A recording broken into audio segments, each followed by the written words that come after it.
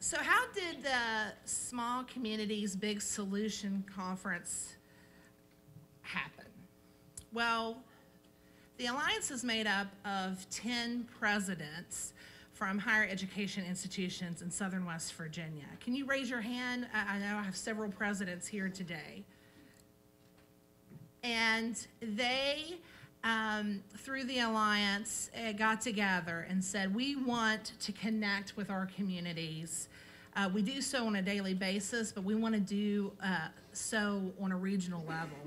And we want to celebrate our community successes. Then we decided that we needed to reach out to experts so that we were reporting on the right activities and embracing all the good deeds in Southern West Virginia. So Stephanie and Brandon, they were brought in, and they are experts across West Virginia, in particular Southern West Virginia, and they helped to build an impressive program. I sincerely thank the President's Operation Council, Stephanie and Brandon, for working tirelessly on this conference. And I also want to thank our 9 sponsors for supporting this endeavor: Appalachian Power, AARP, United Bank, Sodexo, Marshall Health, Savage Grant, N3, Marshall University Research Corporation, and West Virginia Executive Magazine. There would have been no way we could have pulled this together without the support, so I appreciate it. Everyone give a round for those sponsors.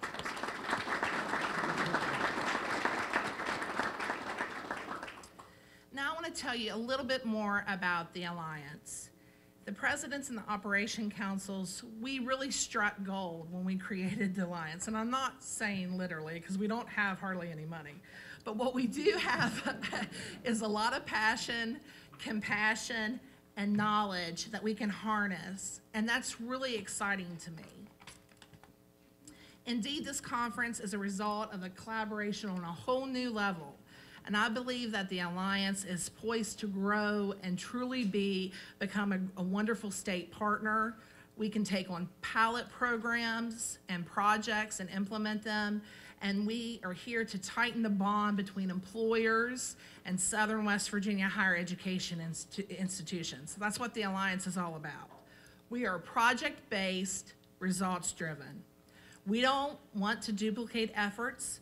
We want to connect the dots. We want to fill in the gaps. We have handouts that tell you a little bit more about the Alliance, and they are out in the lobby. So over the next 2 days, please get a copy and learn more about us. Now, to the fun stuff. The rules for the conference. 1, learn something new. 2, make 5 new connections. 3, take something back to your community. 4, listen for my chime. If you hear it, that means the program is reconvening in this room. So please mosey, wherever you're at, mosey back in here and take a seat. Check at the schedule outside. It's also listed in your program, but check the breakout session schedule. I've put a sheet in the windows of the 3 rooms that we'll be using. Room 136, 123, and 124. And please remember why we're here. We're here to celebrate.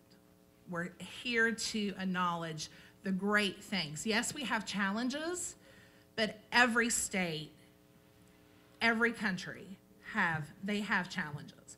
We're here to push pause, take a deep breath, and celebrate where we've been, where we are, and where we're heading.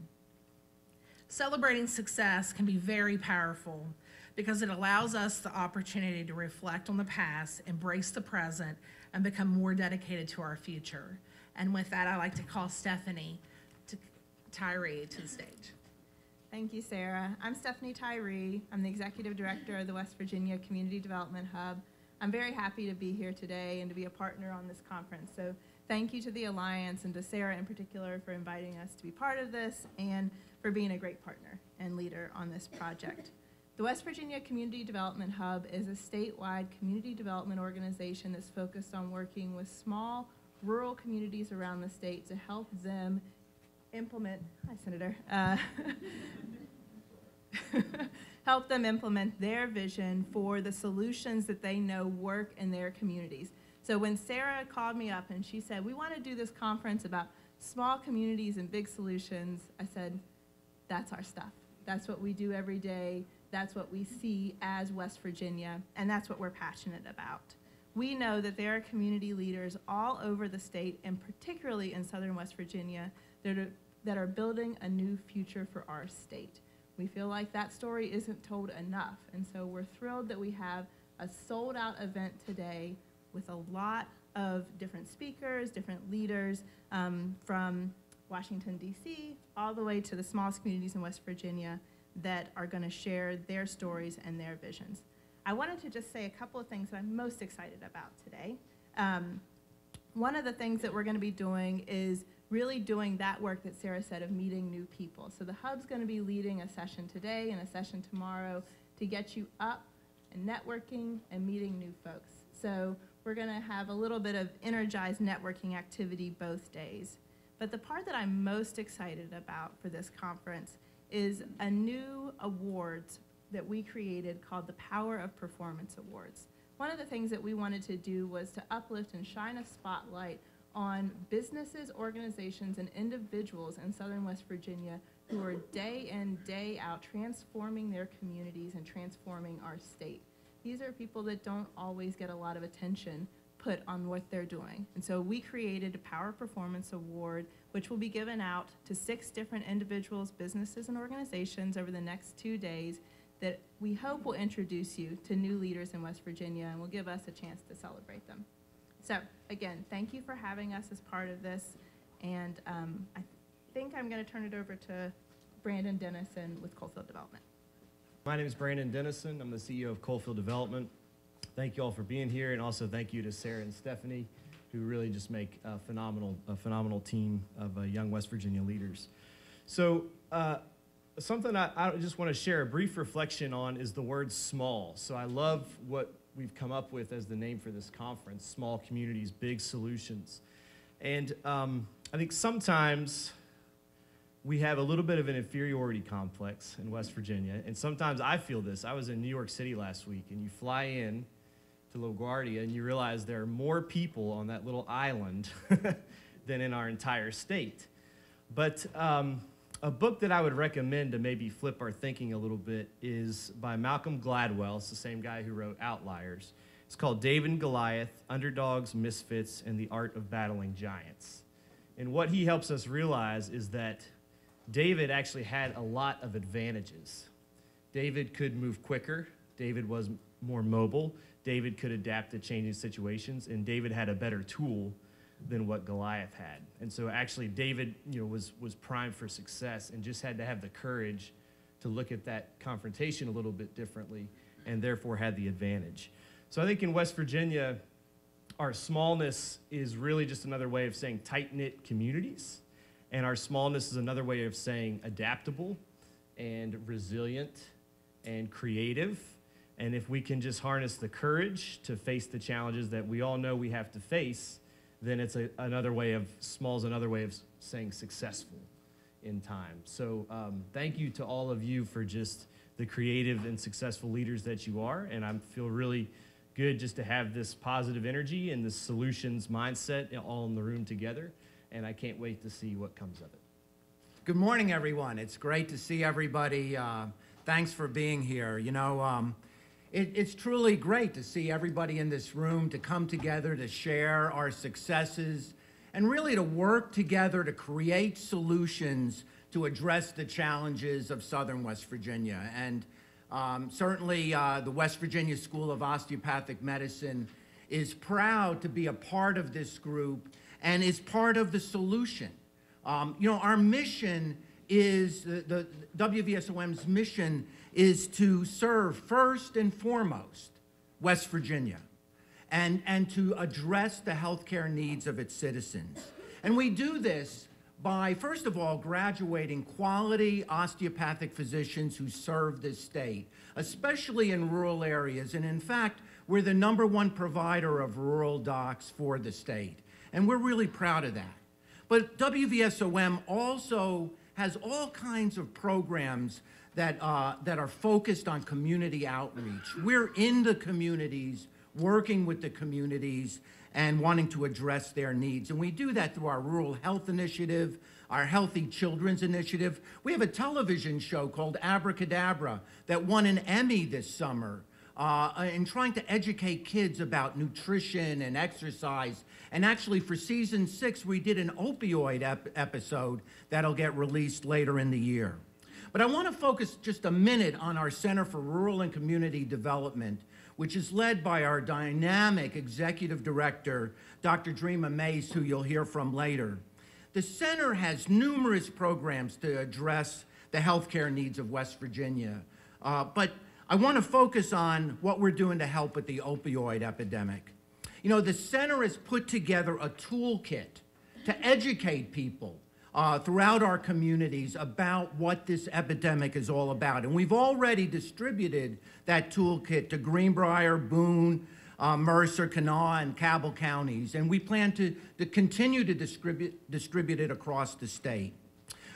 We've done a health literacy campaign called the His and Her campaign, where, again, we create a scorecard that we put in doctors' offices so that people can sort of see where they stand as it comes to substance use and abuse. We've done community forums. We recently did a national workshop that got a broadcast all over the country in conjunction with USDA, USFTA, National RTAP, and SAMHSA to, again, address opioid misuse and transportation issues. And we're currently developing a community health worker training program that'll be online that'll include substance use, prevention, and recovery training. And we have lots of other programs, and Dr. Mace is here at the conference, and we'll share those successes with you, and because we want to share what we're doing and what we want to know what you're doing. So another person who has been at the forefront of battling the opioid epidemic is our next speaker. And it is truly a privilege to introduce our next speaker, who really doesn't need an introduction. Most of you know him simply as Joe. And our senior United States Senator is well known for his accessibility. He's well known for his work in communities. He believes in something called retail government, where the government goes to the people, goes into the communities, and works for the people. He enjoys traveling the state that he loves so much. I mean, he is a fellow West Virginian and often speaks directly with West Virginians, and his staff also shares this same mentality. For example, every May, his Senate office travels to all 55 counties in 1 week, making more than 100 stops along the way. And this is a proud tradition of his office. Senator Joe Manchin has spent years representing us in many different roles, and many of you know this: the state legislature, as Secretary of State, as governor of our great state, and now as U.S. Senator. As our senator, one of Joe Manchin's main priorities is fighting addiction and supporting recovery and reentry programs so individuals can truly get a second chance to be productive citizens, because that's really what it's all about. And we appreciate his efforts and leadership on this important issue. Joe Manchin is a respected ambassador for West Virginia and certainly a good friend of WVSOM, and I am honored to introduce him. So with that, ladies and gentlemen, please give a warm welcome to West Virginia's senior Senator, Joe Manchin. Thank you. Thank you so much. I appreciate it. Thank you very much. Thank you. That's good. Please sit down. Sit down, please. No, that's very good. I appreciate that. Let me say to Sarah, Brandon, and Stephanie, the three of you who collaborated to put this on, thank you. Well done, and it needs to be continued. I don't have a formal speech. They give me one, but I don't use it, and because I don't need it on this subject for sure. Let me thank also Bluefield State, Mount West, Southern West Virginia, Marshall, Concord, and Bridge Valley for coming together on this collaboration. We got challenges. We do. I said, my goodness, we've never had so many challenges in the state of West Virginia, and we never had so many opportunities to really show the country that we can lift ourselves up, basically change who we are, and change the direction of this country. I keep thinking of how we got to where we did, where we are today. I don't know. I was Secretary of State. I'm just using the time of my state office from 2000 to 2004. I never saw this or never knew it was of such epidemic proportions, the opiate addiction. I became governor in 2004 and took over in 2005. From 2005 to 2010, I saw signs of it, but nothing to the extent the flag wasn't raised at that time. But we knew something was going on. Then right at the end, before Senator Byrd died, I saw that we had serious problems. A little town that I know very well, Oceana, West Virginia, started being called Oxiana. And I thought, something's wrong. Something's wrong. And I knew it because my roommate was from Oceana, Joe Pendry, and we played ball together at WVU. So I went back down, and I just couldn't believe it. It was devastated compared to what I remembered as a younger person. So I knew something had to be done. People were talking to me. Kids were coming up. They were begging, please help us. My father got addicted. He worked in the mines, and they gave him these pain pills, and boom, before you knew it, we lost our home. My mom and dad are divorced, and it just went on and on and on. So then I go to the Senate after Senator Byrd passed away, and the first thing I looked into, the most widely used opiate was Vicodin and Lortab. Those were the two that were being passed out like M&Ms because they were Schedule III drug. Schedule III drug, and I'm thinking, Vicodin and Lortab, Schedule III, it's opiate, why shouldn't it be Schedule II? Schedule II is 30 days. Schedule III is 180 days with no reoccurring visit to the doctor. It was just absolutely like the candy store of all candy stores. So I go before the FDC, Food and Drug Administration, FDA. And I go up to Baltimore, and I go before their, as a senator, I go before their advisory committee, and I make the pitch. Why is this a Schedule III when it's doing the same damage, and it's the same product as Schedule II? Why would you allow it to be distributed in such vast quantities? And they voted, they agreed with me, and they voted to overwhelmingly make it a Schedule II. That should have been at the most a 3-week procedure to turn around. Took 3 years. 3 years. I never knew what we were running into. This is not a health model from the pharmaceutical industries, especially from the distributors. This is a business model. And that proved it, and I'll tell you how they proved it. I knew something. I said, this is ridiculous. And I kept calling up, and the lady, I won't use names, but the lady who was the commissioner of the FDA at the time kept giving me every excuse in the world why it was taking so long. I said, it's ridiculous. First of all, they said Schedule II has to be locked up. It has to be in distribution areas where the big Cardinal Health, McKesson, and all them. And it was a big change. I said, it's not a changeover. You're just going to take the drug that you have over here, because I went to the distributor places where they worked, take that drug and put it behind that cage, that's all. Because they didn't want to make it available to the people that worked. You had to have security to get into the caged area, how they distribute their drugs. And I said, this is ridiculous. Then I found out the real reason. The real reason was her husband is a hedge fund investor. A hedge fund investor who invested heavily into the products I was trying to take from a Schedule III to Schedule II. And he got promotion after promotion because they were doing so well in the business model. So I found out, and I called Secretary of the DHHS, and the West Virginian, who I'm proud to say, and she worked quickly. And I said, Sylvia, I'm going to tell you what we found out. I'm going to call for a full investigation of the Senate investigation to take this place down. And I said, this person here has been stonewalling for the purpose of greed. And I said, you either get rid of her or we're going to have an investigation start in the morning. She was fired that night. Let's say she resigned that night. It's just awful. So the amount of money coming in to push these products, which are not needed. I don't need to tell Jeff and everybody else wherever you don't need to look at West Virginia. Look at Kermit. That's a real model. Brandon, what, 5 million pills in a town of 392 people? And you're telling me that's a health model that was needed? So that's what we've got. And we've gotten to where we've gotten to because of nobody was watching. No one was watching the store. The FDA is saying, here's a product, and you know how the product come on the market, OxyContin, as I'm told, but Veterans Administration with all returning, coming from deployment, they would come back to, and then they started asking at the VA clinics and the hospitals, what is your pain level?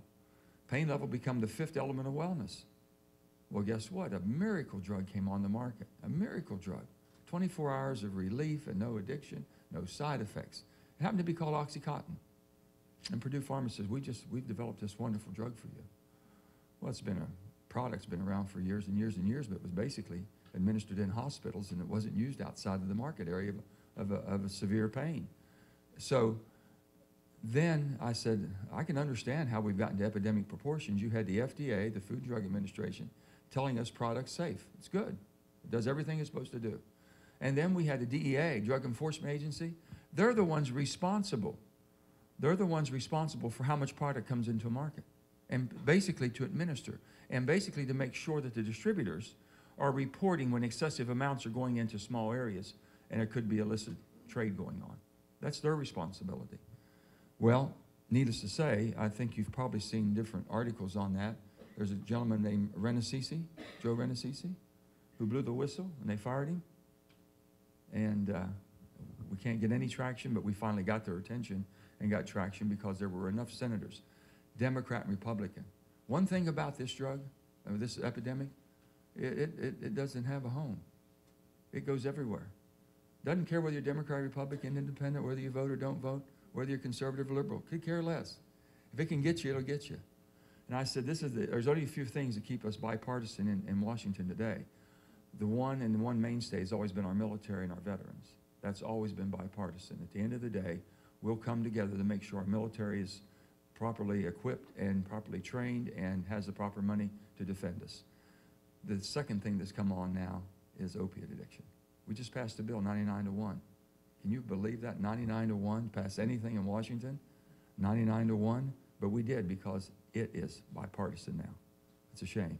So we're determined to change this.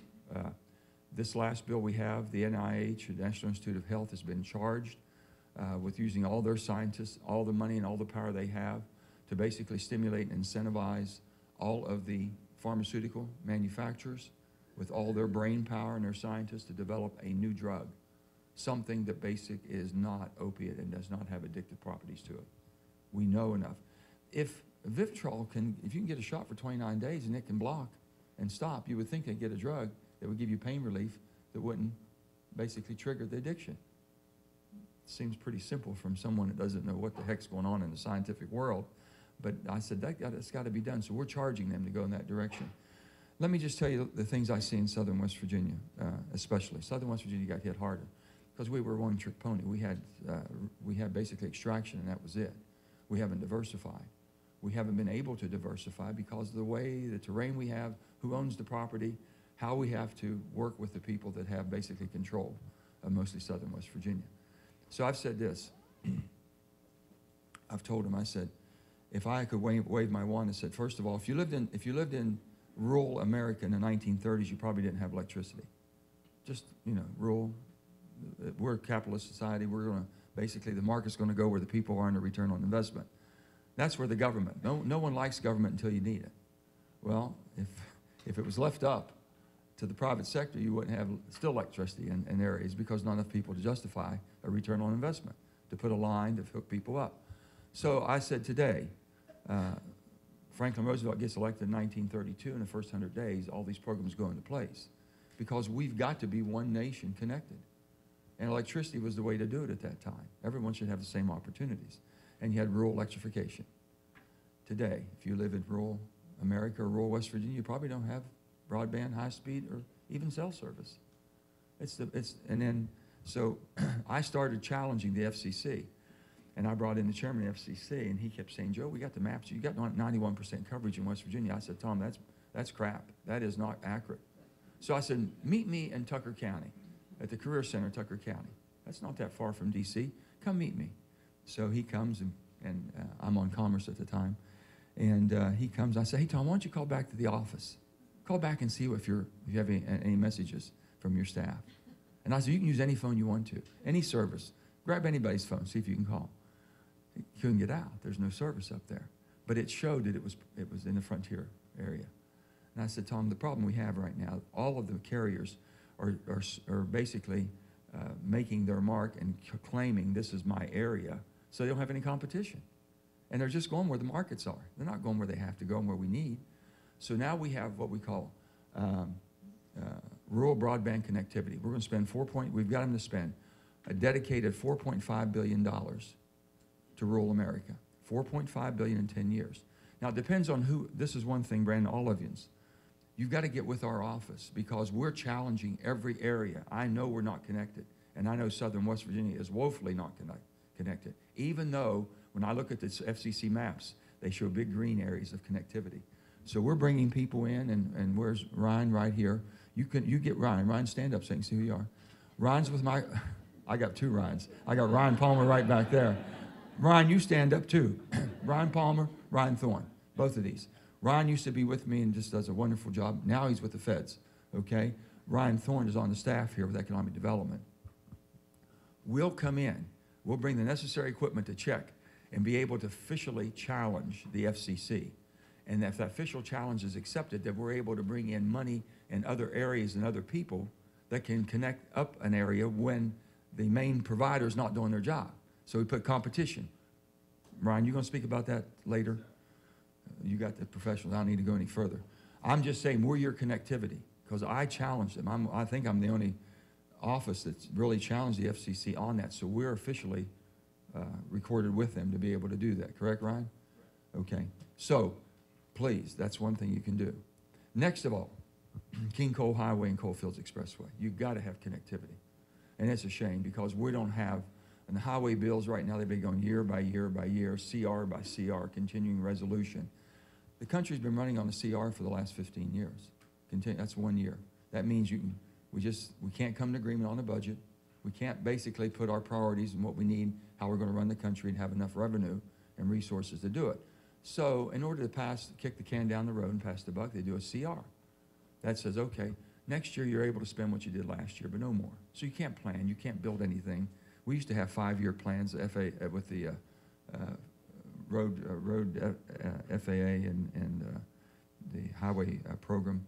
And when I was governor, we could put a 6-year program in. And we knew it because it took 5 to 6 years to build anything.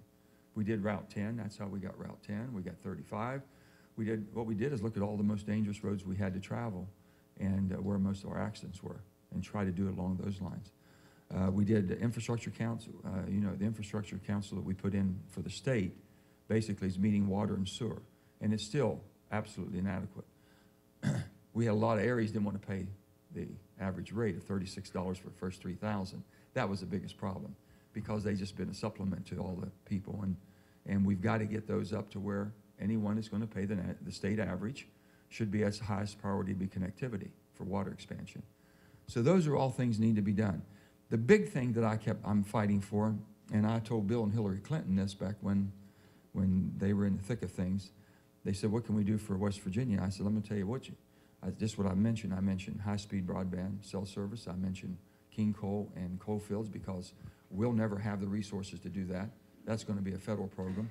The Appalachian Region Commission is the perfect tool for us to use. It's a facilitator. We can use that because it's basically to stop poverty in Appalachia.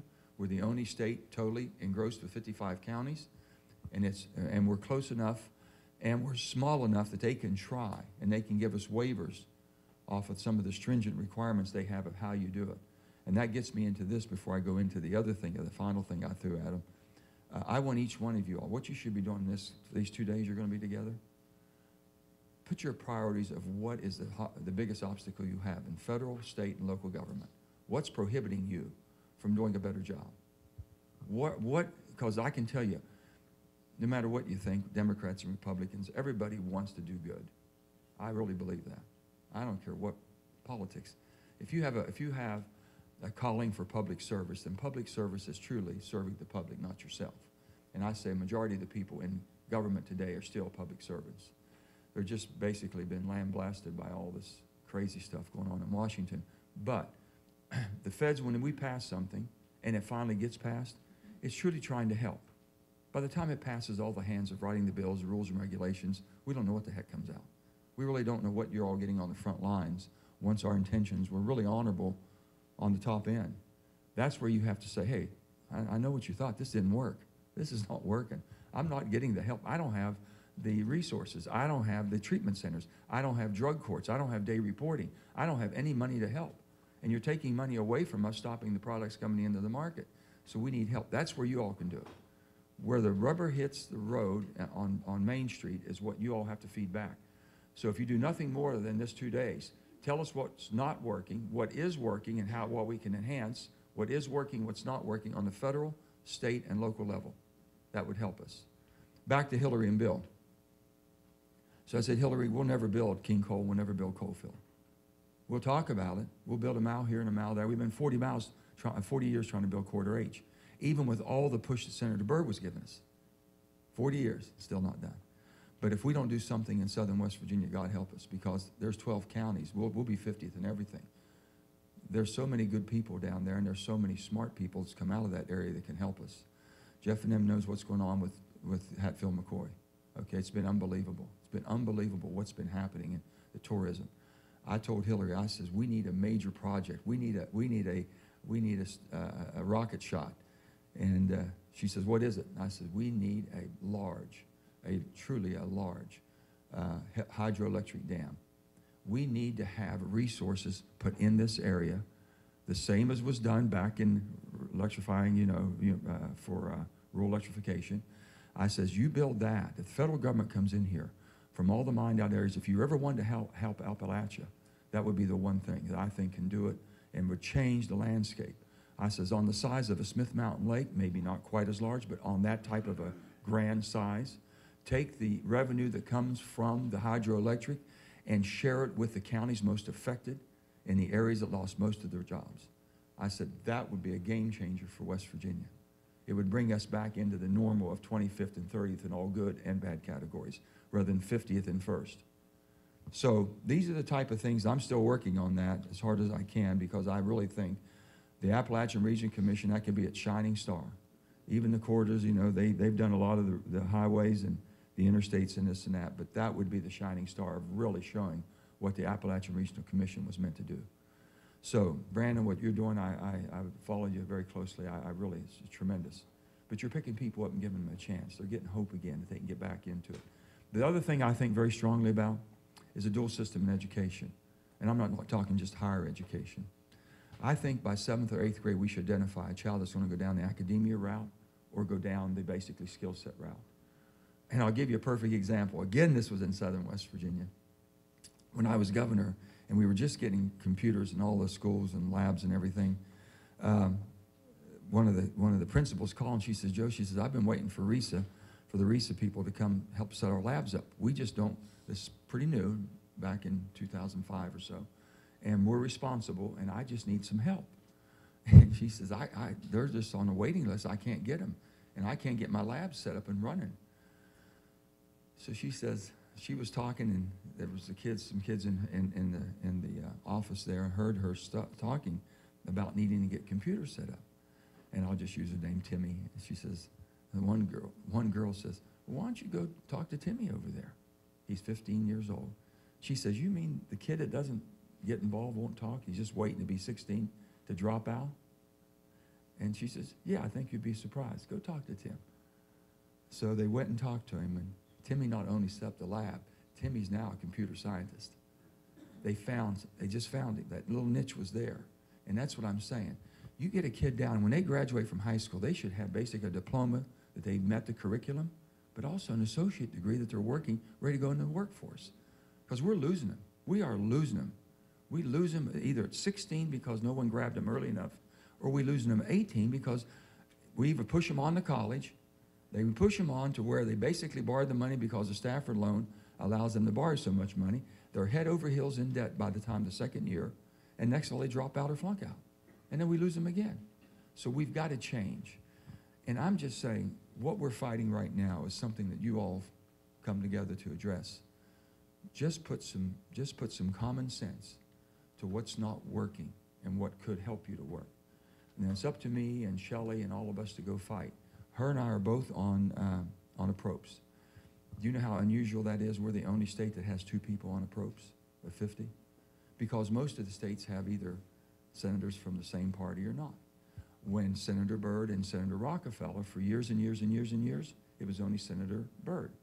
They usually split them up. They don't let two from the same party. They split you apart. Her being from the Republican Party, me being from the Democrat Party, we both requested the same thing and got it. So we sat there, and the beauty about it is, Shelley and I don't look at it, oh, this will help the party. Heck with the parties. If we know something's for West Virginia and you're talking to both of us, we get together and I said, Shelley, this is what's needed. Are you getting the same feedback? She said, yep, that's my number one too. That makes all the difference in the world. When we go and talk to Shelby, Richard Shelby from Alabama, and talk to Pat Leahy from Vermont and say, hey, guess what? Ours is easy. We're not competing at all.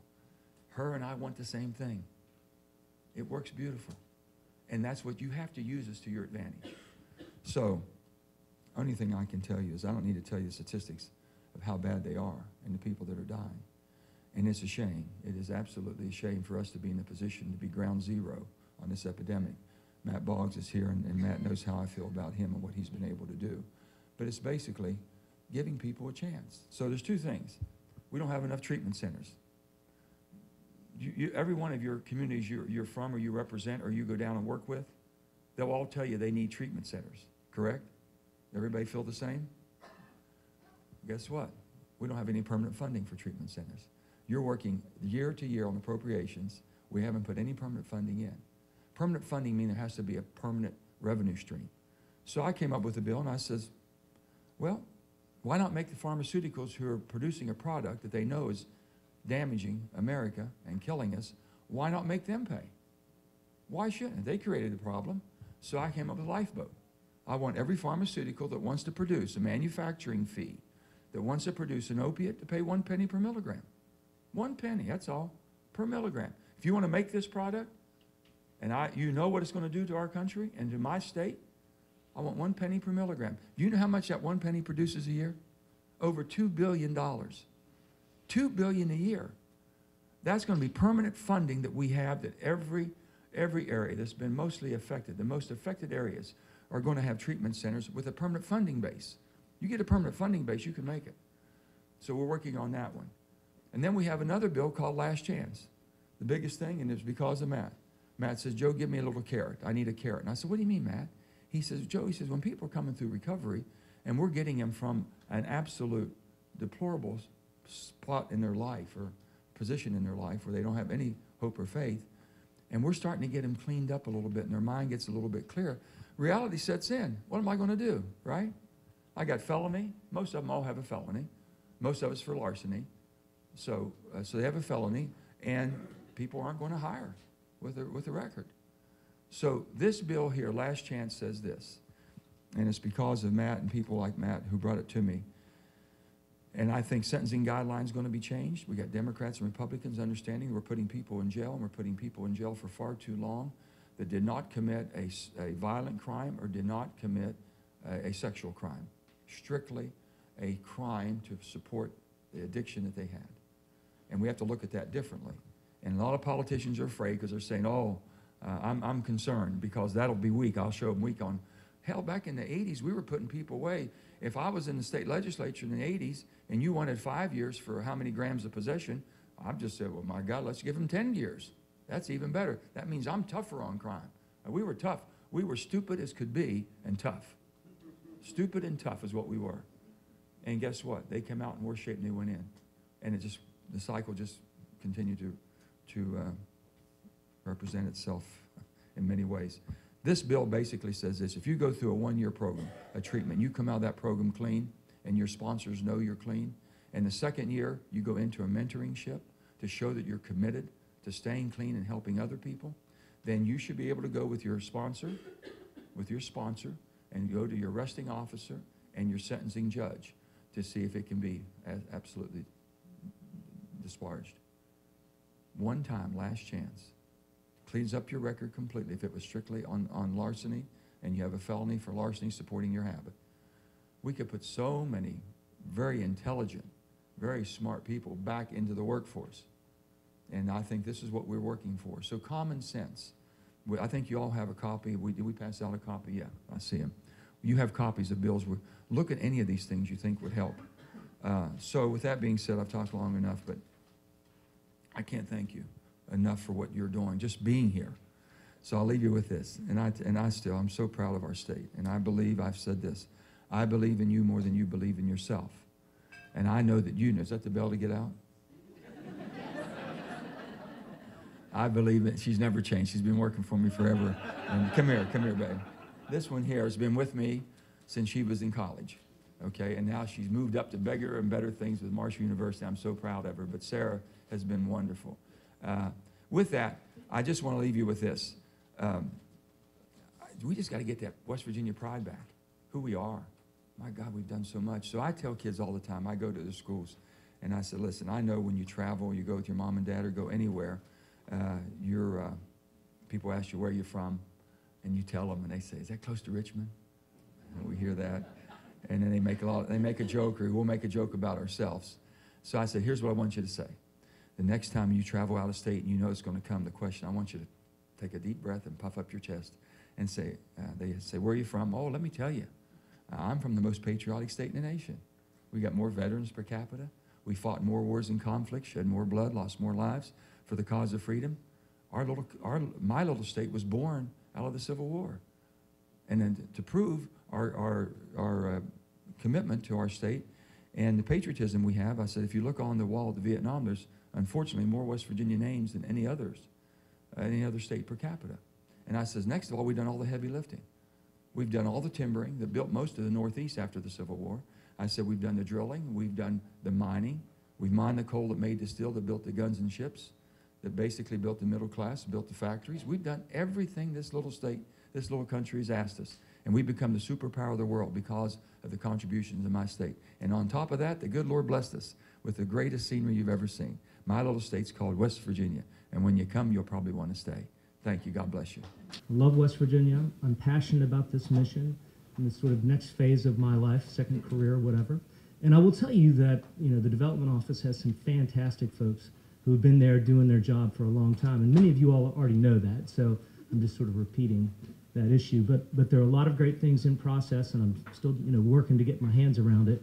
I'm from southern West Virginia, from Fayette County, Mount Hope, and so I love this effort. This is all about my heart and where I came from.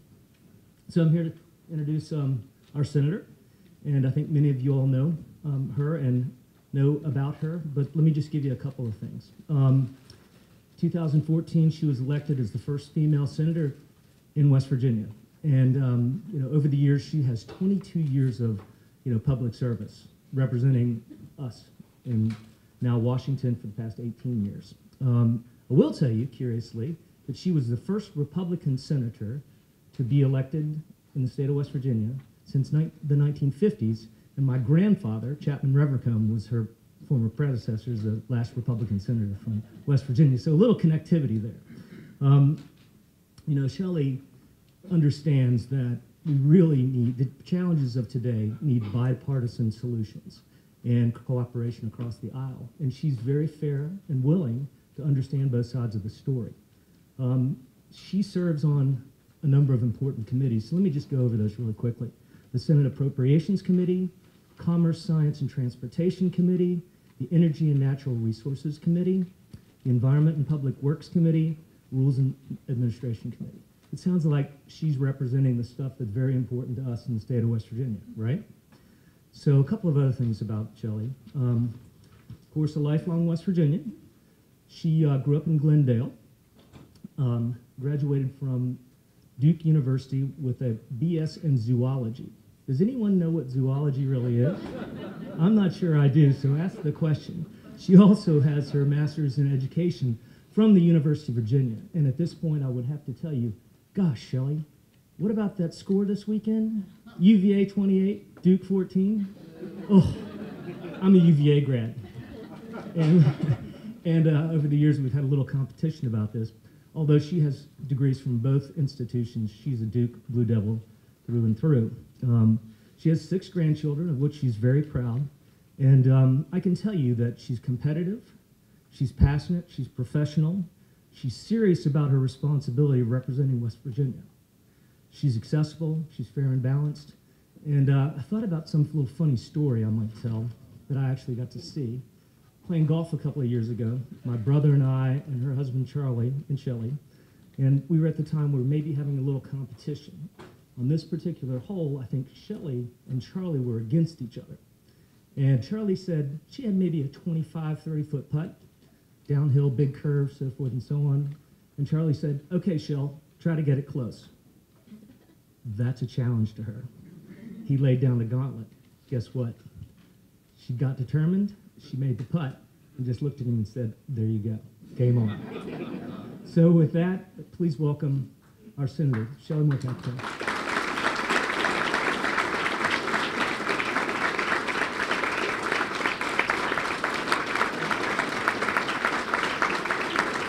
Thank you all. Thank you all very much. Thank you, Mike. I can't tell you how happy I can say personally I am that you're at the helm of the development office in the state of West Virginia. You have great business experience, obviously good people skills, but you have a passion for the state that we all enjoy probably in this room, that we really need you to be there at the forefront, working with what I think is potentially a really exciting part of time for our state. And so good luck to you. We want to be your partner and want to work with you any way that we can. I'd forgotten about that golf shot, but I mean, heck, when you're playing against your husband, of course you're going to do as good as you can do. I mean, I had a funny story one time from when I was on the Financial Services Committee in the House, and I was on that committee for the 14 years that I was there, and my husband works in the financial services sector and had for, at that point, 30 years, and now he's on 40 years, and USA Today called one time, and they were stirring it up. It was probably election year, just like it is now, saying, it's a conflict, she can't have anything to do with financial services because her husband works for a financial services firm, and that would be a conflict. He's certainly going to be pillow talking with her and telling her what to do. And I was sort of caught off guard by the question when I talked to the reporter, and the reporter said, and what's your response to this? And I said, well, he is with the financial sector and I am on financial services, but who listens to their husband?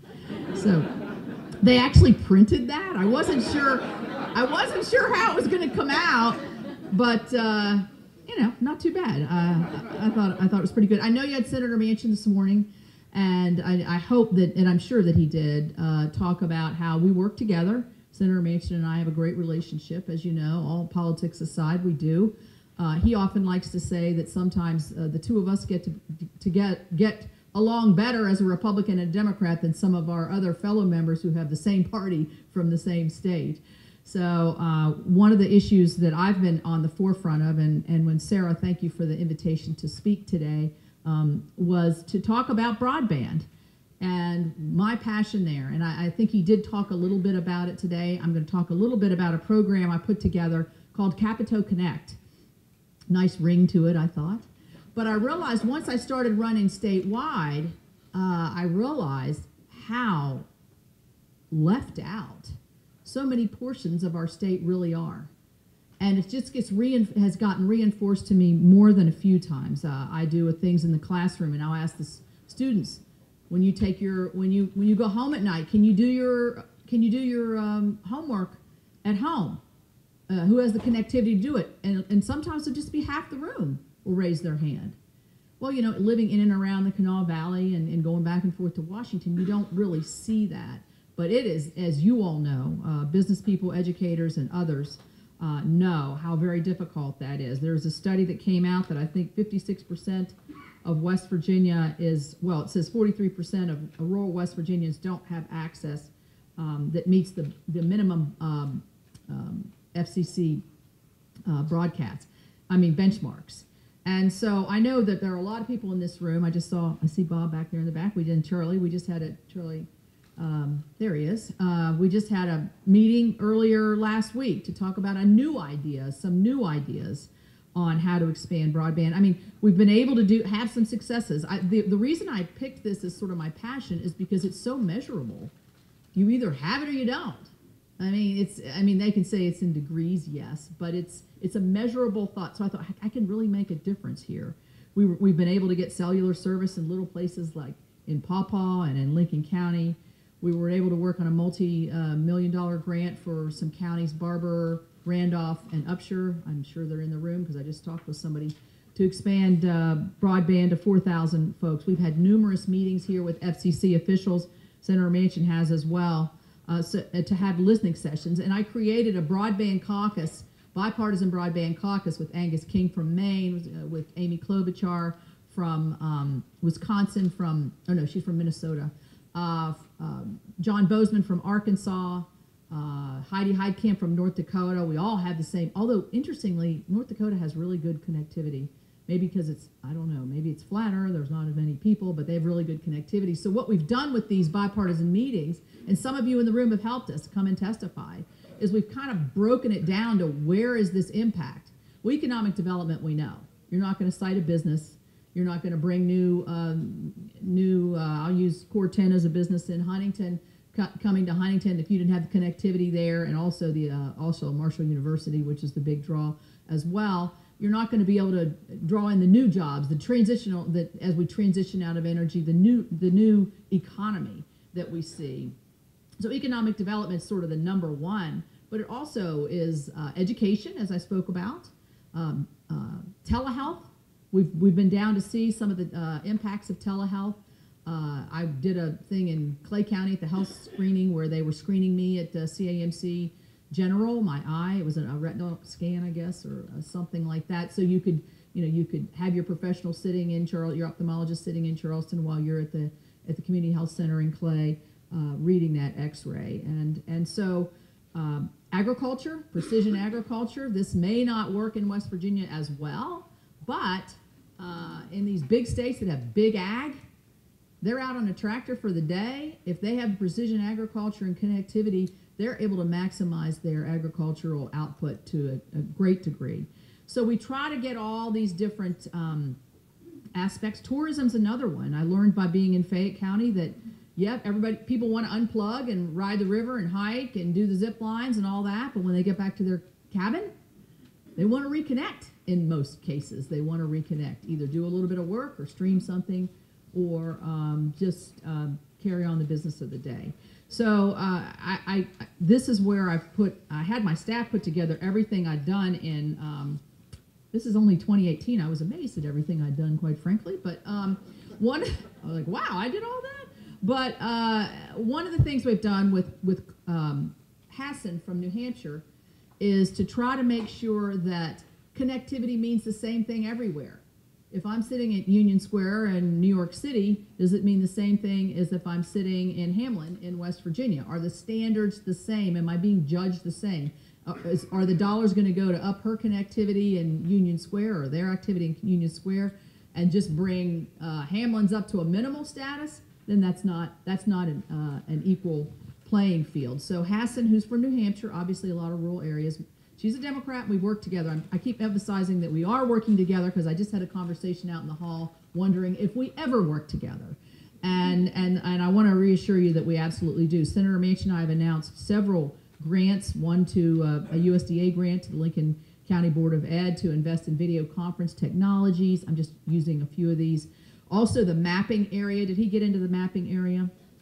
Where the way they map whether you have connectivity, whether the FCC has mapped it, is you have these census tracts. Well, if you're in a census tract and one person is served, then they count the whole census tract as being served. Well, if you're going to be a provider and you're going to extend service, where are you going to extend it to get it served? Well, you're going to go to the easiest spot because it's less expensive and more economical for you and meets the metrics of the FCC. So now the Department of Commerce is going to be doing the mapping, and hopefully we're going to get some more accurate maps, which every state in the union has a problem with the mapping, in particular in the rural areas. I worked with Senator King, who's an independent from Maine.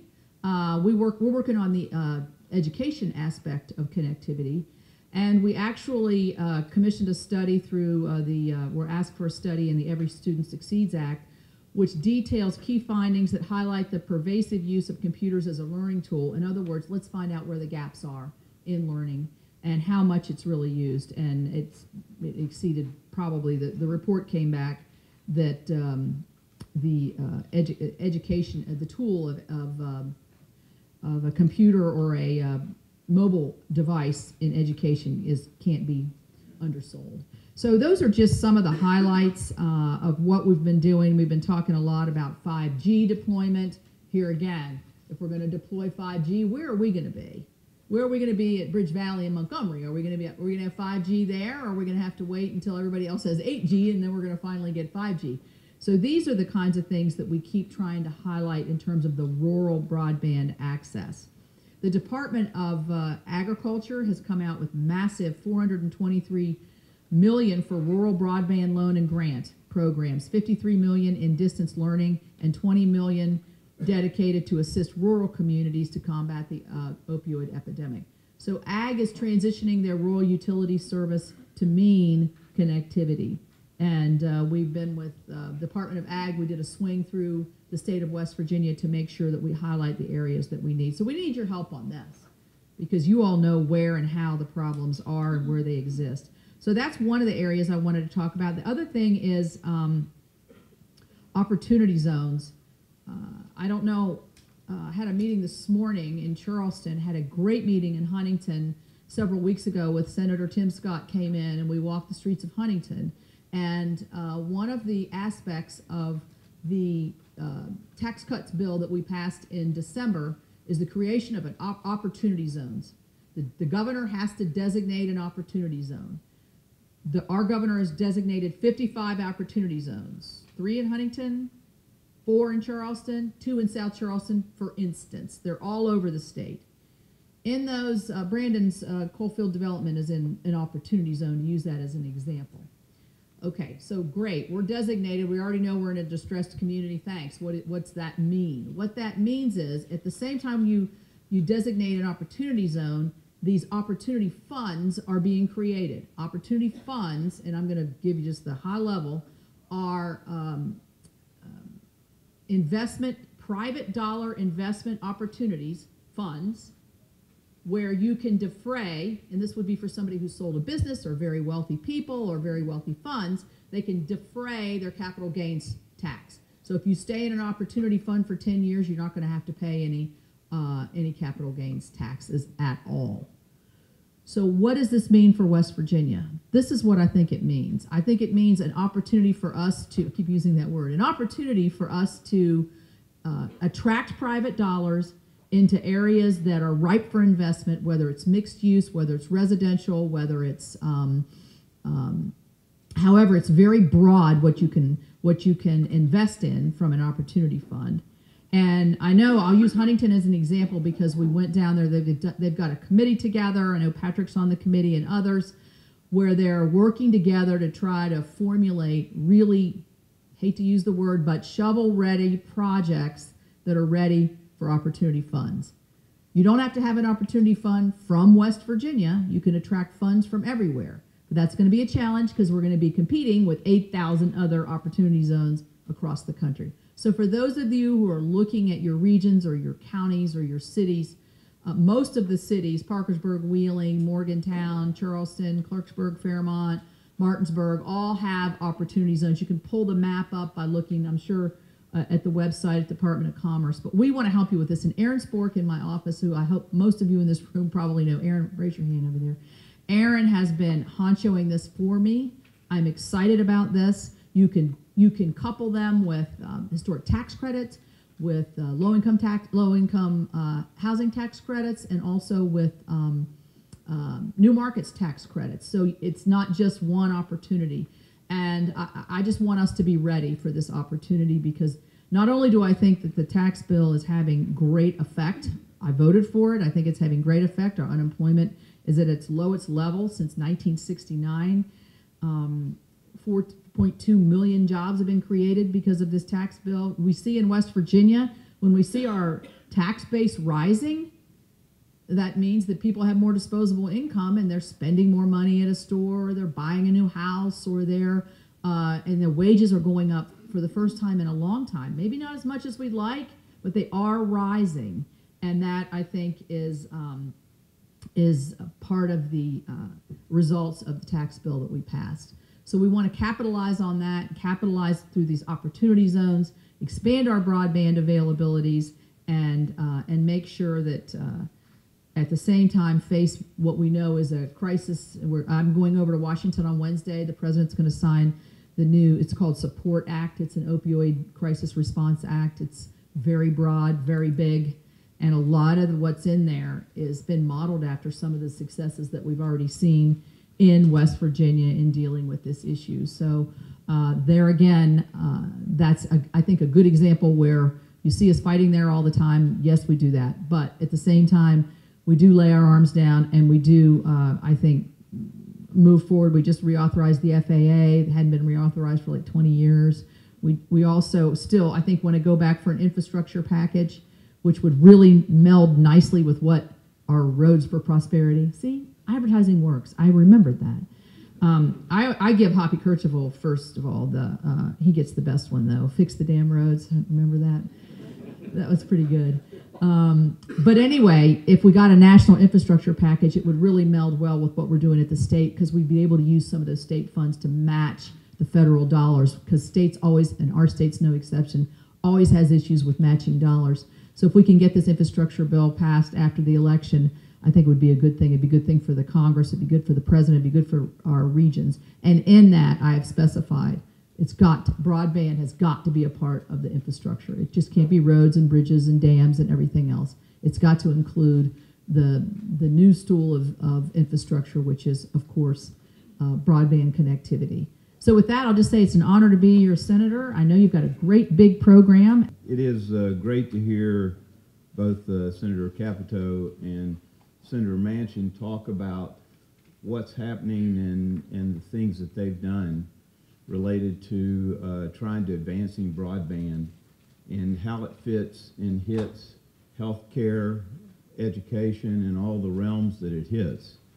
In 2016, West Virginia, the West Virginia legislature voiced its strong support for the expansion of broadband through the creation of the West Virginia Broadband Enhancement Council. With this action, West Virginia signaled its willingness to fundamentally change the way we approach broadband development. And as a state senator, I understand that West Virginia can no longer settle for internet service that does not support the needs of residents and businesses. And as Sarah said, I sit as an advisory member of the council. On behalf of the entire council, I want to extend my appreciation to the many state and federal partners who support this critical initiative. Among our strongest supporters is Senator Capito. Senator Capito has been a leader in this. She has long recognized the need for critical infrastructure and is a champion for the initiatives needed to put West Virginia on the positive side of the digital divide. Senator Manchin also understands that broadband is vital to the state's ability to grow and compete in the digital economy. And it's really nice to hear both of them, and I've met with them individually and collectively. They do work well together. They do a great job, and it is something that is needed, and particularly when we look at southern West Virginia, this is needed in the worst way in southern West Virginia. Numerous members of the West Virginia legislature has taken steps to ensure the policies in West Virginia reflect the state's needs for greater connectivity. I'd like to really talk about two. One is the newly elected House Speaker Roger Hanshaw and Delegate John Schott, among the most visible supporters. And I will tell you, if it wasn't for particularly Speaker Hanshaw's leadership in getting 3093 and then the development of the bills past that, we wouldn't be talking about some of the advancements that we're going to be talking here. Over the past 2 years, the Broadband Council has picked up this mantle and formed partnerships with numerous state and federal agencies and multiple organizations united in the recognition of West Virginia to deserve better access to broadband internet service. Recently, Charlie Denny and I hate to point him out because he'll be a marked man now, but we were in D.C. and we were at a Shelby conference, a school health libraries broadband coalition. and Catherine DeWitt with Pew Trust. And if you know Pew Trust from a national perspective, from a lot of perspectives, when I worked on early childhood, they were deeply involved in what you did in early care and education and how the state looks and how it ranks. And I had visited with her for about an hour and when I was at a conference in Los Angeles. And I told her that, look at West Virginia, look where we are on broadband, look at the policies that we've put in place to see where we are now. And she stopped Charlie and I, and she said, you know something, a lot of people in the legislature tell us, look at these policies, and we go back and look at them, and they're not as good as they say they are. And she said, you know, I looked at your policies, and I've looked at what you've done in West Virginia, and it is far greater than what you even said that. Now, Charlie says I'm a salesman, but I undersold this, evidently, because she said, I've been looking at this, and I know that she's been interviewing other people, but we've made great progress on this. What's missing, and what has been missing, is the federal partner. And I think the key to this initiative, I could go through a number of the things the Broadband Council has done, but I think it's better to bring up the speaker because the key initiative is the support of the Federal Communications Commission, the FCC. We are fortunate to welcome home Mr. Ryan Palmer for a review of the FCC policies related to broadband. So if you don't know anything about Ryan, let me tell you a little bit about him. Ryan was hired. Now, one of the things I learned, now I was education chair for 12 years, and I can tell you acronym heaven is in education.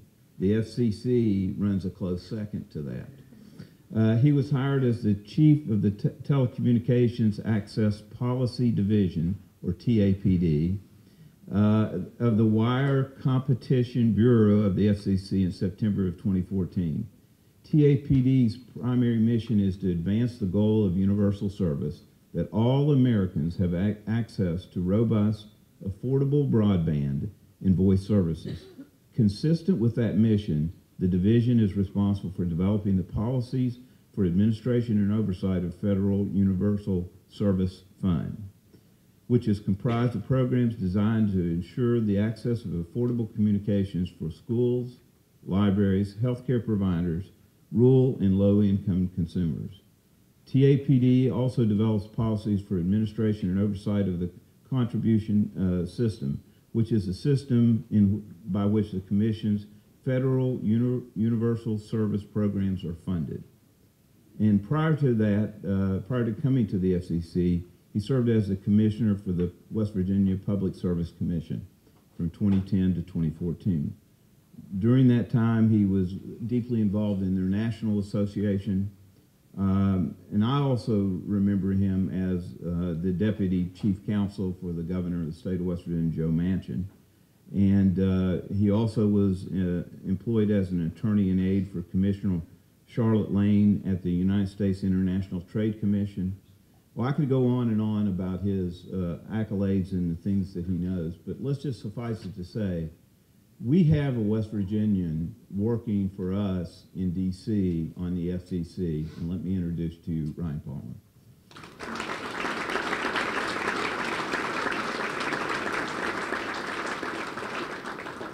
Thank you very much, Senator. I appreciate those kind words and your leadership on these issues. To Sarah and everyone who organized this, thank you, Sarah. She's a friend and former colleague, and it's such an impressive event. And two of the most important issues for our state right now, obviously the opioid epidemic and our broadband, ditching the digital divide for our communities and getting broadband where we don't have it today. So thank you, everyone, for pulling this together. Before I start, I have to give the disclaimer. I'm speaking for myself, not for the commissioners at the FCC. But that being said, I think I have a lot of useful information that I'll try to get to you all in the next 15 minutes or so. I know lunch is coming up soon, so we'll try to be concise with what we're doing. So I'm Ryan Palmer. I'm the chief, as the Senator said, chief of the division called the Telecommunications Access Policy Division at the FCC. And we work on universal service policy issues, basically broadband issues, every day. I was born in Morgantown, grew up in St. Albans. I've lived, worked, and studied all over the state. So the issue of broadband access for our state is personal to me. Also on a personal note, I should say that as a West Virginian, I'm extremely thankful for some of our previous speakers with Senator Manchin and Senator Capito for what they're doing to try to push the issue of broadband in rural America forward. We have two of the most engaged senators in the country when it comes to engagement with the FCC, I promise you. And they're both tenacious in their pursuit. And as a West Virginian, even though it sometimes leads to more work for me or longer nights, it's always a good thing because it means we're pushing things forward in a positive way. So I thank them. Also, a little bit off script, but I remember Senator Manchin noted earlier that the two bipartisan issues that he sees, military and opioid epidemic. I would say maybe there's a third, and that is bridging the digital divide for rural America. It's political, yes. Everything in Washington's political, but it's nonpartisan because it's not about whether you're a Republican or whether you're a Democrat. It's what are the communities where I live, what do they have? Do they have broadband? Can my kids get online when they go home at night? Can I search for jobs? Can I live the same life that everybody else in the country expects? We should be able to expect the same thing for our communities, and we're working on that. So I really do see that as, once again, political but not partisan, and that's a benefit. Gives me hope that we're going to be able to solve this problem. So why is this conversation so important? Why are we here today? We know that broadband is the defining infrastructure of the 21st century. Much like railroads, highways, and rivers before us, today we know that broadband networks facilitate economic and social activity. Indeed, access to broadband means access to opportunity. Even more importantly, broadband networks ignite new possibilities. Thanks to broadband, what is often unimaginable one day is commonplace the next. We need to look no further than our phones, our watches, our Fitbits, and many other things. So that's why it's such an honor to be here today and to work on these issues every day, because it takes these type of situations where we have the public sector and the private sector coming together to really best attack these problems. So it's great to be a part of this. So that being said, let me tell you a little bit about my division. I will speak a little quickly, so I try to get everything in here, and some important things that are happening currently in the world of universal service that will impact West Virginia. Like the Senator said, I manage TAPD. It's an acronym for Telecommunications Access Policy Division. We try to bridge the digital divide using the Universal Service Fund, which works to bring broadband to schools, libraries, rural healthcare facilities, eligible low-income individuals, and rural and underserved communities throughout the country. In 2017, we dispersed about $8.84 billion through our programs, with over half of that going through the Connect America Fund, which is something we're going to focus on again here in a minute. Our work to bridge the digital divide is very challenging, like we all know, but it's rewarding. And fortunately, our chairman, Chairman Pai, shares our passion and my division's passion. In his very first remarks to the FCC staff after he became chairman, he noted that one of his top priorities would be to close the digital divide, which he personally defined as the gap between those who use cutting-edge communication services and those who do not. The chairman has also said that closing the digital divide will require, once again, not just private sector leadership, but public sector efforts as well. I would go one step further and say on the public side, it takes the federal government, the state, the local government, the local business communities, everyone who can possibly play a role, the Broadband Enhancement Council. We all have to be part of this conversation because we play different roles in this space. And then we need to get together with the thought leaders in the private sector so we all know what the right hand knows what the left hand is doing. So hopefully a little bit of information I'm going to share now will tell you something that we're doing, which will hopefully can, along with your efforts, can have an impact.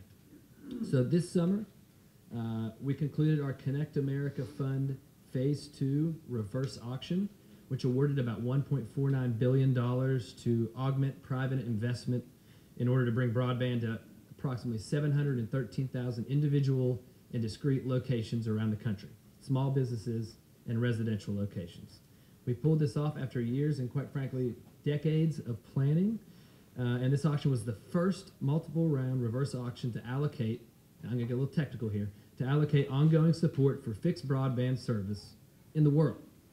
And the world is actually watching. Just on Friday, I met with a delegation from Nigeria with their communications commissioners and senators from Nigeria, specifically asking, How did the auction go? What are you learning? What's next? What can we learn from it so maybe we can recreate it?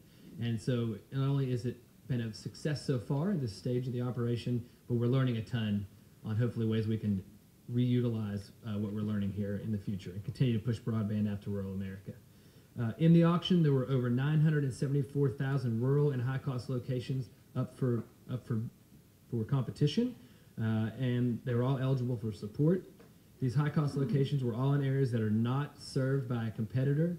These are areas where there's no competitor with speeds of 10 megabits per second up or faster in those areas. So basically, absent universal service funding, broadband deployment in these areas would not be economically feasible. The commission used an auction mechanism and competition among bidders to efficiently allocate the funds and drive down prices as much as possible. So we figured out where would be served and for how much. Each bid in the auction represented a commitment by a bidder to deploy fixed broadband and voice services in a particular census block group area in exchange for a certain amount of money. In order to maximize competition, the auction was technology neutral, which was a very important part of this auction, but it used a weighting system, so the amount of support that you would receive would also be dependent on what kind of speed are we planning on offering, what latency will be there, are there usage caps and other things involved. And then we use this formula to conduct the auction and allocate resources to these areas. Bidding in the auction started on July 24th, concluded on August 21st of this year. It started high, like a reverse auction, and went down with each round. And all in all, like I said, we settled on $1.49 billion in support over 10 years to bidders committing to offer broadband to over 713,000 unique locations across 45 states. There were 103 winning bidders in the auction, which include many different kinds. Once again, we said we're technology neutral. We had many different types of companies: wireless internet service providers, rural electric co-ops, cable operators, local exchange carriers, and even a satellite company involved. And one interesting fact to just show you how sort of the model and our auction worked, the original aggregate amount of funds that we had reserved pursuant to what our model had calculated or said that might be needed to serve these areas that won was about $5 billion. But over the auction and through the competition, we were able to drive that down and get commitments to serve broadband in these areas for $1.49 billion. So the approach of competition and letting private industry get out there and compete for it, we believe that has worked. And we always want to do better. We're going to continue to see what we can learn, but we're very encouraged by what we've seen. So the results that we know, of these 713,000 locations, 99.75% of these locations will be served with speeds of at least 25 megabits per second up and 3 down within 6 years, 100% of those locations. 53% of the locations will have 100 megabits per second or faster, and a good 19%, including locations in West Virginia, will receive gigabit service when this process is over. So once again, that represented the different companies in different situations, bidding on different areas, and trying to maximize the speeds and latency with a limited pool of money, and let the auction work out. And those are the results that we're seeing. So specifically for West Virginia, what does this mean? The auction is going to infuse about $12 million that's been committed over the next 10 years into West Virginia, which will result in 7,789 locations in the state receiving broadband where it currently does not exist. 3 companies were winning bidders in West Virginia. We had CityNet, Hardy Telecommunications, and Viasat. Of course, one logical next question is, what areas of the state, where will this happen? Can I see that? And fortunately, we have a detailed interactive map that will show you not only where the winning bidders are located, but also where the areas that were included in the auction that nobody bid on or were not won in the auction, where those locations were. It's a great map. I was playing around with it last week, and it's, I was, of course, zoomed in right on West Virginia, went right to St. Albans where my mom lives, and, would look all around the state, and you can get some good information. It tells a couple stories. One, where are we going to make progress? Where can we expect this? But 2, it also gives you an idea of how much more work we have to go, which is significant. If you want to see this map, there's a really long URL, so what the easiest thing to do, I tested this out again this morning, you can just go to Google, like everybody else, and type in CAF Phase 2 Auction Map, CAF is CAF, all capitals, Connect America Fund. And if you like mapping or you're interested in checking it out, it might be worth a few minutes of your time to play around. So that's what happened this summer. That just happened. We're still working through that. Since then, since the winning bidders were named, they all had to submit long form applications, which our staff, they were due on the 15th, so just recently of October, which my staff and others in the building are out now reviewing to make sure these companies can follow through with what they've committed to doing. There was an initial scrub, so to speak, and now we're doing a little more deeper dive just to make sure they can do what they said so they can get to work and get started, and we can have them approved to receive this funding, and so they can get to work. In addition to reviewing those, once they've been authorized, our staff will make sure that they build out their networks and begin offering service, not just build out, and begin offering service to 40% of the locations within 3 years, and to all 20% a year after that. Until 6 years from now, they'll be required to reach 100% of those locations. And the funding goes on for 10 years, recognizing that there's obviously more costs to come. Data on the locations that will be served must be filed with us, and penalties can be imposed for failure to meet or reach your build-out milestones. So winning bidders will be required to file specific lat and long coordinates, which will then also be mapped in a different map, and turned around. It'll be public-facing map for everyone to see. Now we know here are the specific residential locations and small business locations and the speeds that they have now, so we can see that, which is useful, and then we can also see, once again, where can we go next? How can we augment this to continue to push things out? Another important factor is we do have a system of coming back and auditing and checking the speeds. So if they say they're giving you gigabit service, we're going to make sure that they're providing that if they want to receive this funding. And the Commission released an order earlier this year discussing the process and the engineering that we'll be doing to test that out. So moving forward, the success and lessons learned from the Connect America Fund Phase 2 auction are already helping inform policy making for for the commissioners, and for the future commission it will do so as well. And for future auctions, we have others that are lined up in the future. The Mobility Fund Phase 2 auction, which is something both of our senators are very interested in.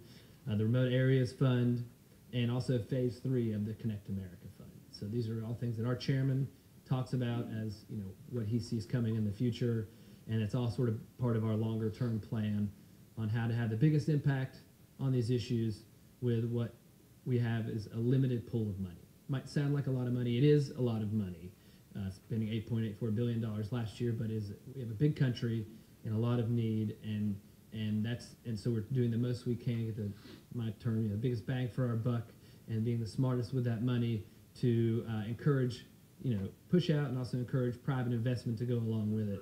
And we're trying to do the best we can with the amount of money that we're allocated from the commissioners. So that's CAF Phase 2 auction. I'm going to give a couple quick things that we're doing that might be of interest to West Virginia, and if there's any questions, if we have time, I'll be happy to take them. In March, the FCC started a rulemaking proceeding considering ways to improve and simplify how our rate of return eligible telecommunications carriers are funded. These are the smaller, more rural carriers around the state, or around the country, but also very common in our state. As part of that, the Commission is also considering directly whether they should expand the budget for these carriers. And that would definitely have a direct impact on our state and our communities. Chairman Pye recently said that he intends to circulate a draft order no later than the end of this year, so the time is winding down, that would increase spending for these carriers to make up for funding shortfalls that have kicked in recently. He also said that the FCC must take a close look at expanding access to and predictable funding for these rate of return carriers. And I think that predictable word is very important there when we hear from the carriers. It's good to get money at any time, but they need to know it's coming over long term so they can do business plans and financing and everything they need to really get the ball rolling. So stay tuned on that issue, but like I said, the chairman is committed to circulating an order by the end of the year. The FCC is also exploring the creation of an experimental connected care pilot program to support the delivery of advanced telehealth services to low-income Americans. As we discussed earlier, my division's top priority is the digital divide, and nowhere is this more critical than our healthcare sector right now. we all see it, right? The challenges in West Virginia. We see rural hospitals closing and healthcare facilities closing their doors, and it's a difficult situation. However, innovative broadband-enabled telehealth technologies are allowing patients to receive service where they are, in the home or in a local community center. And these services can lead to better health outcomes and, quite frankly, save money, not just for the patients, but also for the healthcare facilities. And there's the momentum behind these programs on Capitol Hill are just growing every day. Everyone on the Hill realizes that telehealth, especially in rural America, is extremely important for us to have thriving communities. And so we play a little role in that. Our fund is about $581 million a year for a rural healthcare program. But in this pilot, we sought comment on creating the program to promote the use of these broadband-enabled telehealth services, not only among low-income families, but also amongst veterans, with a focus on services delivered directly to the patient. So as we speak today, FC staff back in the office reviewing the comments that have been filed in that notice of inquiry, and we're thinking about looking at the best ideas and trying to figure out the best way proposals we can move forward to the commissioners to try to continue to push this important issue forward, which in particular Commissioner Carr is very interested in. This is a big issue for him and a priority. So I'll take a breath. Sorry I spoke so fast, but I wanted to make sure I get some of that information out there for you all. Like I said from the outset, I'm a West Virginian. My family's here just up the road. These issues are personal to me, and there's that's the reason I'm so happy and proud to have the job at the FCC where I do, where we can try to make an impact on these issues, and why I'm so willing to, I have a great staff and we all work very hard, but we know at the end of the day there's a reason we're doing it, and there will be benefit to our schools and libraries and our communities and our low-income individuals, and so we're very excited to be a part of this, but we are a part, and that is all. We need everyone here working together like you're doing, so you know what we're doing. So when you plan something, we never want to spend money and duplicate efforts. We want to make sure we do it in the most logical way, and I think having these conversations and communicating is one of the most important parts of that. So once again, thank you to everyone who organized this event. Thank you for having me, and if there are any questions, I'd be happy to answer them. A lot going on at the FCC, but so if it's not in my division, then I'll be happy to take it back and follow up with